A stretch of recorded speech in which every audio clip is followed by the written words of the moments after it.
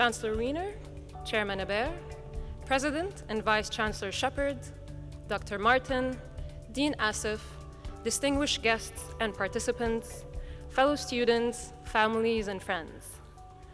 Mesdames et Messieurs, félicitations à tous. Je suis bien heureuse d'être avec vous et vous êtes les bienvenus. I am proud to address you today on behalf of the beautiful graduating class of 2017.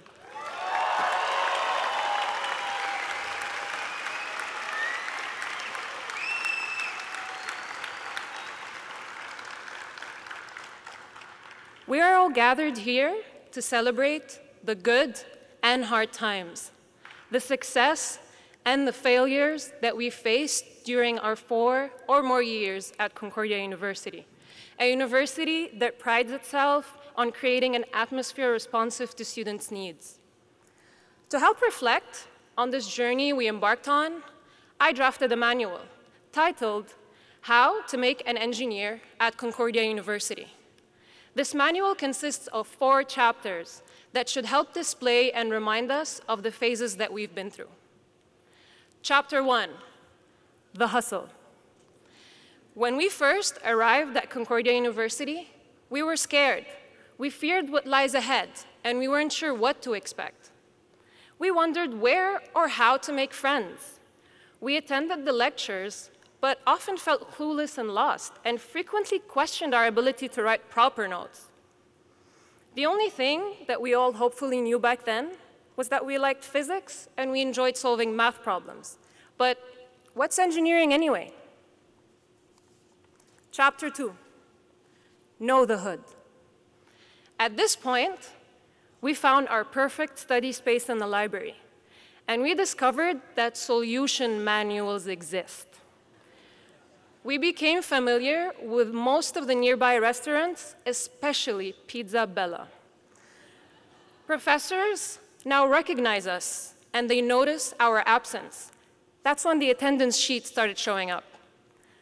The differential equations that we once wondered about in high school now seem to have a real-life application. We thought to ourselves, we think we might know what engineering really is. Chapter 3. 8th floor is home. We now know more about most of the services offered to us by the university, and we feel that we are able to give advice to new students just like we received upon entering. We discovered the existence of student clubs, associations like the CSU, ECA, and others, and we became members. Some of us even took on leadership roles in them. But it is at this point that we decided that sweatpants and hoodies are the way to go.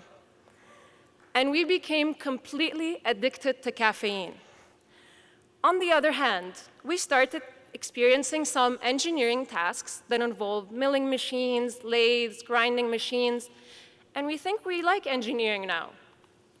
Chapter 4, Surviving Capstone. The professors who were once strangers are now our family. We care about each other. And the friends that we weren't sure where or how to make are now our family. They are the ones we call at 3 in the morning to go grab a bite after long study hours in the library. It is in this phase that we go through the most anticipated milestone of them all, capstone. The guide through engineering experience from research to design, all through testing. The real industrial open-ended problem that we get to tackle as one team. It is also in this phase that we realize the end of having to endure sleepless nights at the library, surviving on pizza and poutine, and the horror of having a class in the FG building. Thank God for the tunnel, though. That is the manual that we all can hopefully relate to. These are the steps for many of us undergraduates. But we should not forget the hardships and the tough times associated with our journey. We all know what it feels like to get a disappointing grade.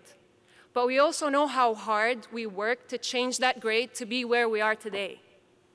And not only that, we also know what it feels like to go through extenuating circumstances in the midst of our studies. My mother, my best friend, my main source of support and guidance,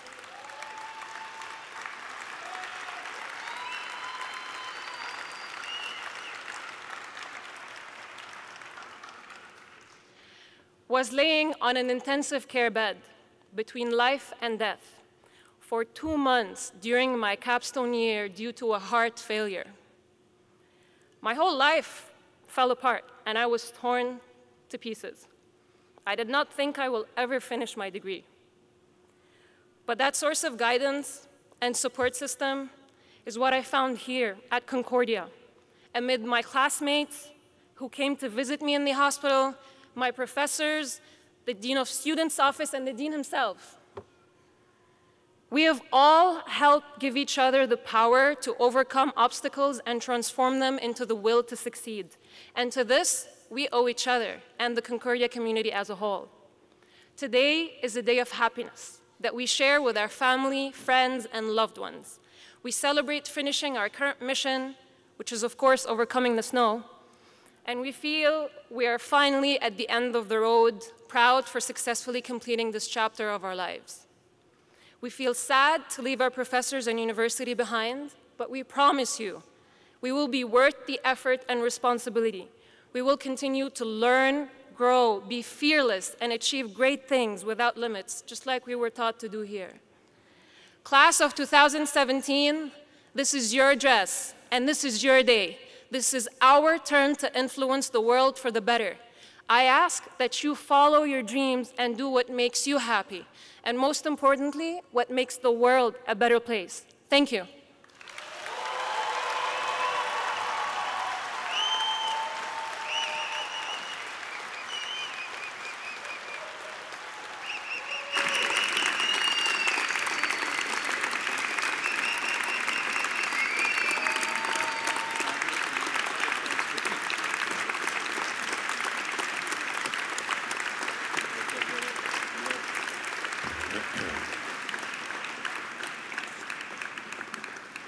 Jana, I want to thank you on behalf of everyone here for the tremendous show of strength, for your aspirations, and an inspirational valedictorian address.